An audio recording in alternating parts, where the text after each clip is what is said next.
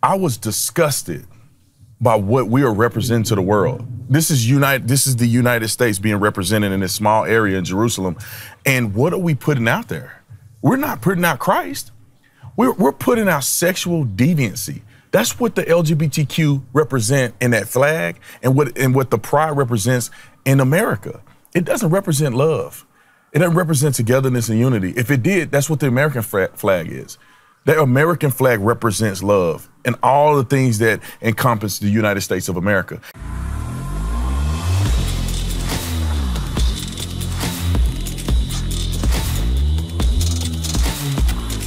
Gentlemen, ladies, welcome back to the Officer Tatum Show.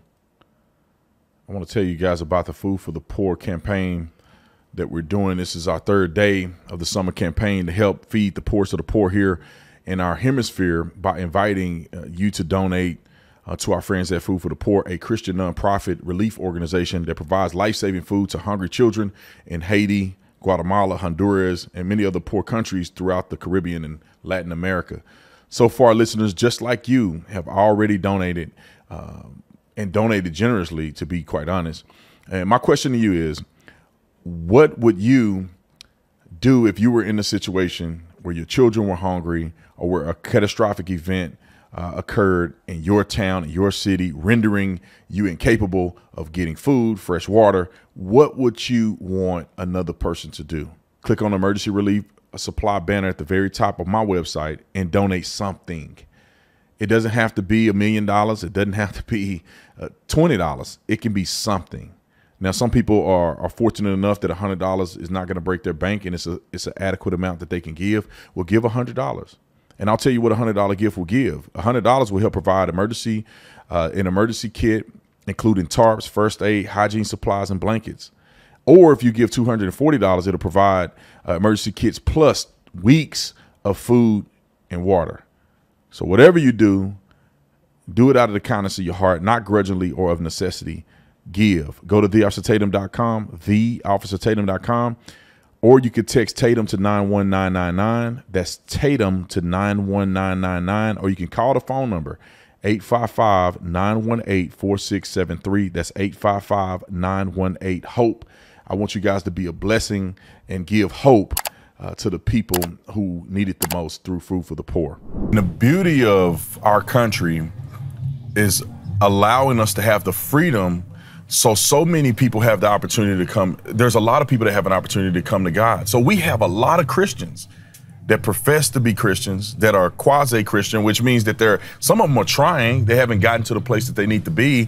But we have an army of people that outnumber any remnant of degeneracy that we have in our country. And all we need people to do is to become activated. You know, it's almost like a chemical reaction. You know, you pour something on top of it and there's a reaction. Yes. I'm hoping that the Holy Spirit and the people of God can mix in with the dormant Christians amongst us and cause a reaction to where people begin to stand up, people begin to be bold, understand the value of being committed to it. Because in our country, you know, we have people that are kind of like lukewarm with it.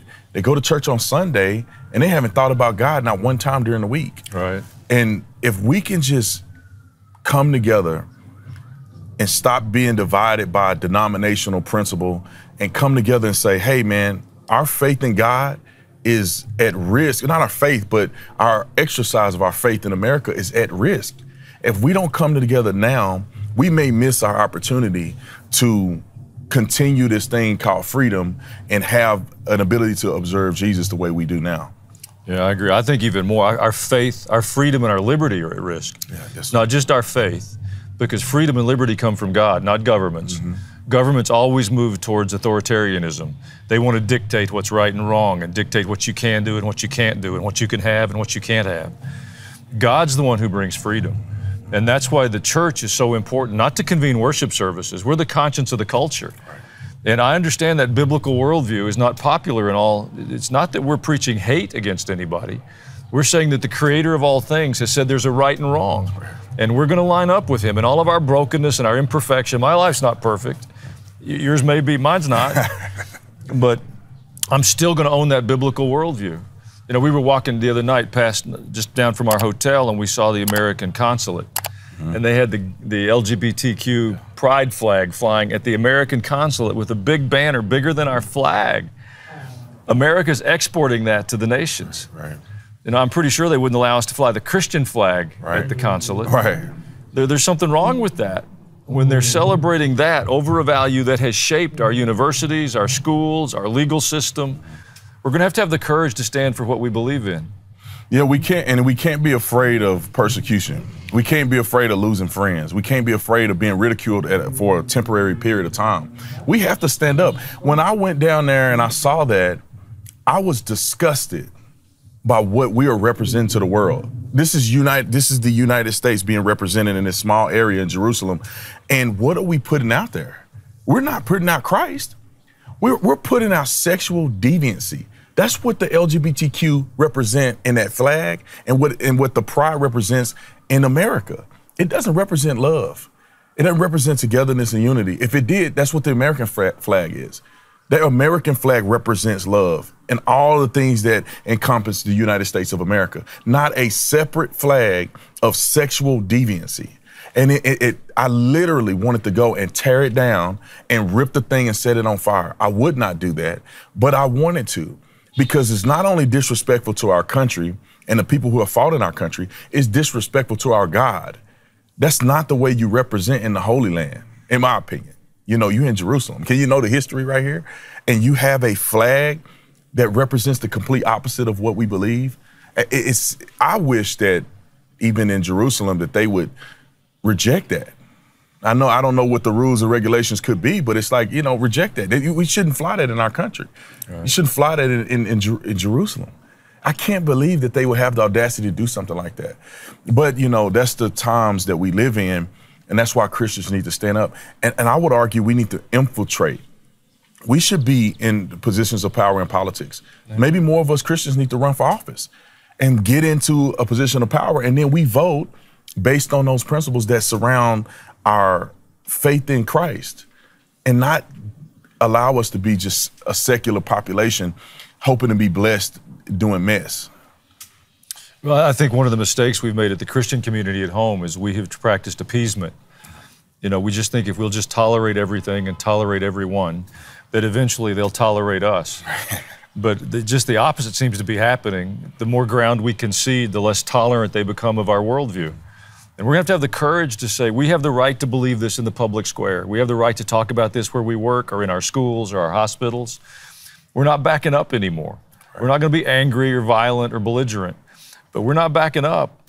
And I think until we get to that point and we're willing to defend our faith with the same boldness that we see people advocating for all their other worldviews, we're going to continue to lose opportunities, and our children's futures are at stake. So I can't just ignore that. I have to find a voice. Right, and I think that we need to also focus on investing and divesting from certain things. You have a school system that's teaching your children to hate God and to not observe the beauty of our country. Divest from that. Take your kids out of the school. And if institutions like Christian private schools or even Christian charter schools are doing the right thing, then why don't we invest in that? Why don't we try to collectively send our children to those schools and magnify them, even with certain companies? If you're going to be what we call woke, if you're going to be anti-Christian, then Christians need to take a real step and say, we're going to divest financially, and you're going to hit rock bottom. Because there's a ton of Christians that live in our country, and a lot of them are participating in some of these companies that have turned their back on us. We need to really start focusing on that, because money talks more than violence in many cases. Amen. You can't be violent enough to stop a Bud Light company or Target from existing. It's not enough violence to do that, and it's unnecessary.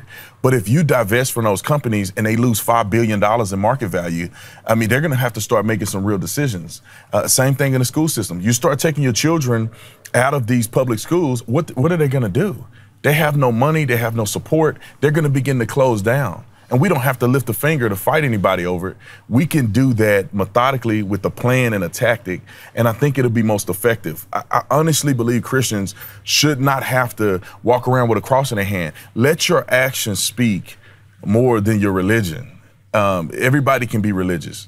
And that's in some cases, people use that more than they do their actions. If I'm carrying a cross, that means I'm a good Christian, but your actions suck.